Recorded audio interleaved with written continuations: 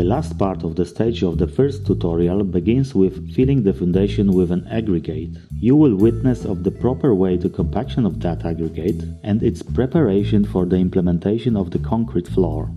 While performing this work, a sewer system ought to be performed in parallel, concern of course the part of which is located under the floor of the building.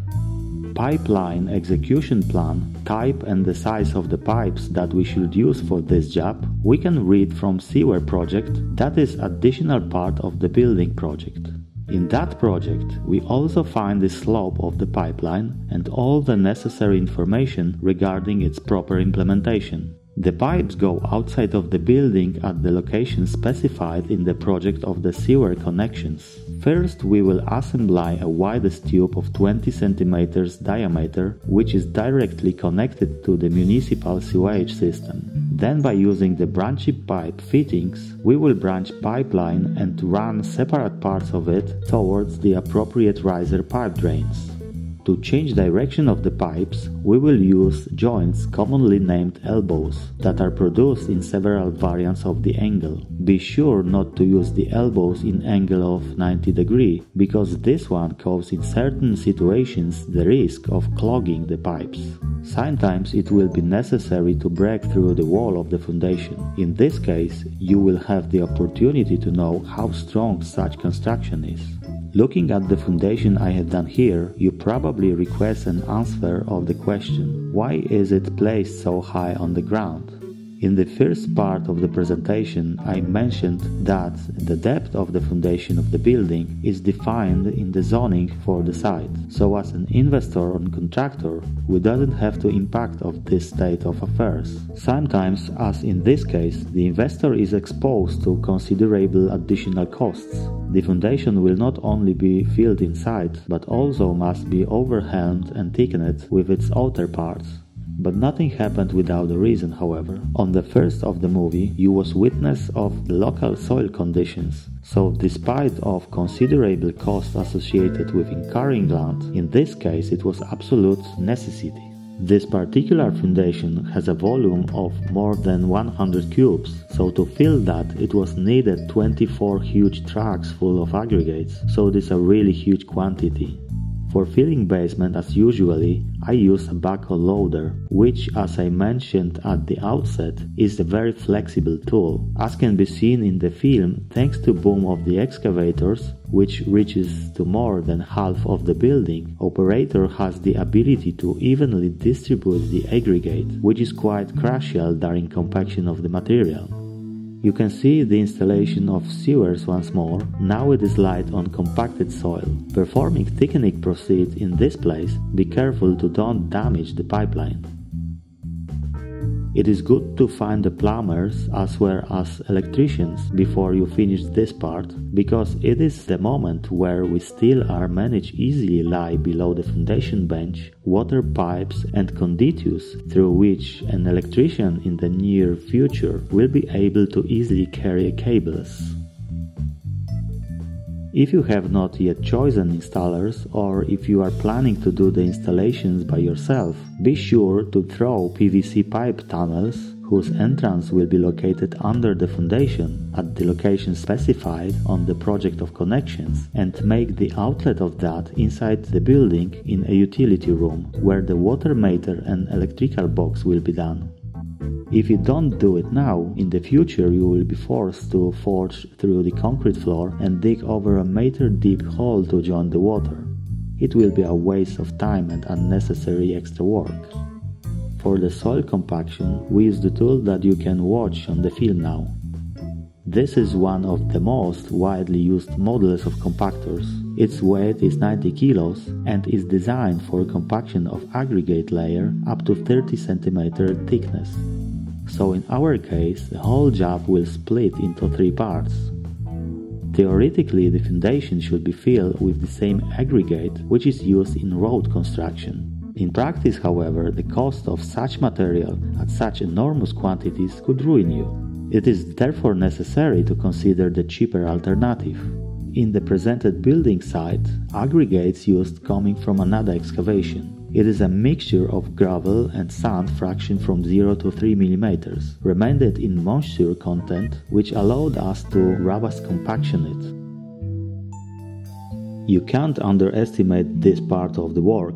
Don't throw any garbage or remains of the blocks, bricks, etc., because it may result in the collapse of the floor, which can occur, for example, after a few months from the end of the construction works. In that case, your house will go to the renovation. But the worst will that you wouldn't know whether the renovation will bring the expected effect at all, and that story will not repeat after a few months. So watch carefully if the contractors are doing this job reliably, and if you're working by your own, treat this part as seriously as the other elements of the building structure. In particular that together with the laying of the concrete floor, all this job took us only 2 days, so there is no anything to save on it, at least in terms of the time. After thorough compaction of the first layer, the operator proceeds with the alignment of the next layer. The choice of the operator is also very important. It is good to find someone with the appropriate experience and practice. He should have a valid insurance against any damage that during such a works may happen quite often. As far as slightly damage that can be repaired by a bricklayer is not a problem, some structural damage so severe that exceeds the financial capacity of the operator will be able to be financed from his insurance. Sometimes operators have to work in close proximity to other buildings, and during a maneuver he can damage the neighbor's wall. I experienced once such a situation. Luckily that was only inconsiderable damage to the facade, so I fixed it without incurring virtually no financial costs. Nevertheless, it is worth to predict that kind of the situations and prevent them. The need to increase the height of the plot and such large quantities of aggregates is not happen to construction sites very often. Commonly, the soil excavated during foundation works is suitable for compaction and you will manage to use it to bury the foundations. But thanks to those conditions that arose in this specific case, I was able very thorough to show all works related to the foundation, soil compaction and the implementation of the concrete floor. In the film number 1, I mentioned that it is worldwide to perform geological soil testing before buying a plot and to figure out what is the zoning. Then you will be able to estimate the potential additional costs and decide whether you are going to deal with them. If you are planning to build a fireplace, you should also now make a lead to the air supply. If you plan to perform mechanical ventilation, you should consult the manner of its execution before laying on the concrete.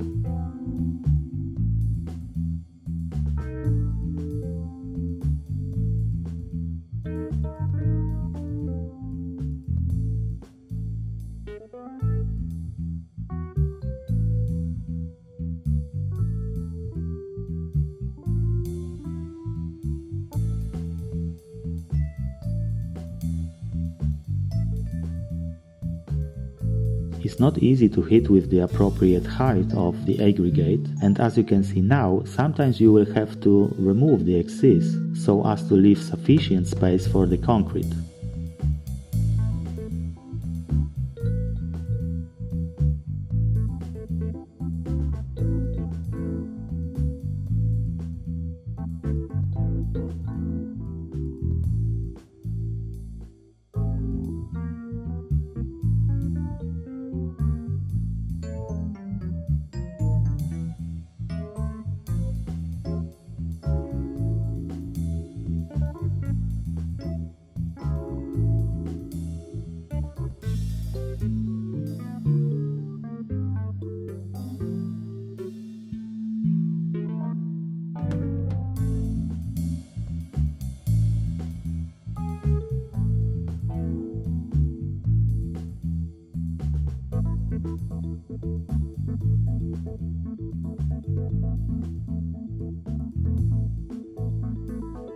Now you can see how the properly compacted base look like.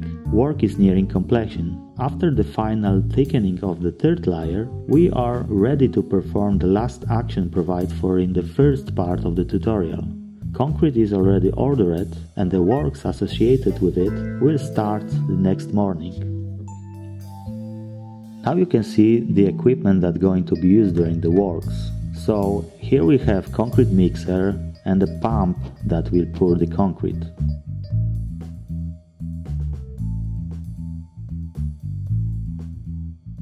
We'll use concrete class B10, but you can also use structural concrete B15 or B20, there is nothing stands on the way.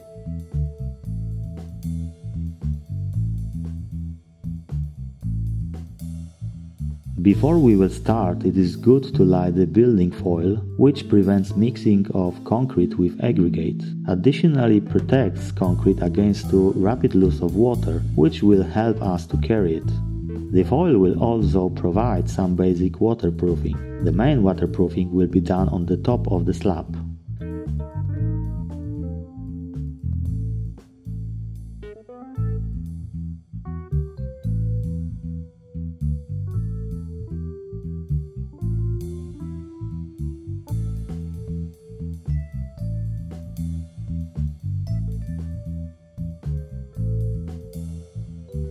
Around the edges of the walls we are fixing dilatation. As you can see, the easiest way is to develop it and immediately press by concrete.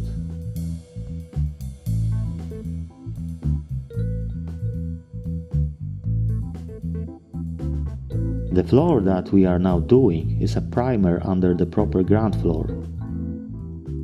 The slab, which is now a rise, in the future will be isolated with the heat seal label membrane, the same which we use below the foundation walls.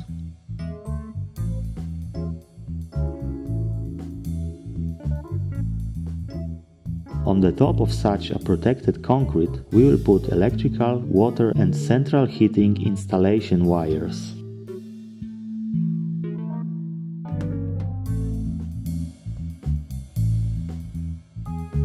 After the installations are done, 15 cm thick layer of thermal insulation will be done, made by expanded polystyrene designed for flooring. Then an additional layer of polystyrene provided under floor heating if this is planned.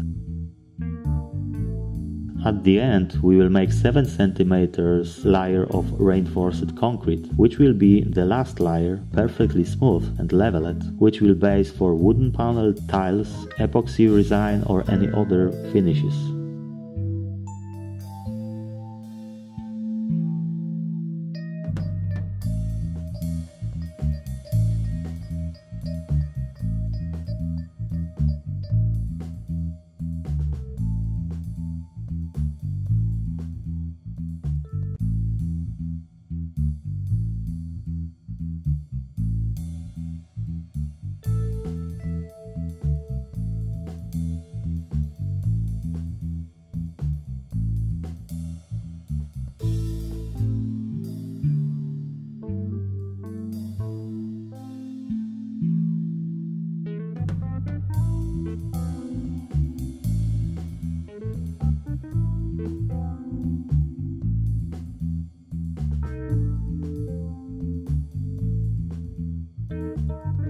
Let's get back to discussing the footage. Please note that we pre-distribute concrete mix using ordinary garden rake.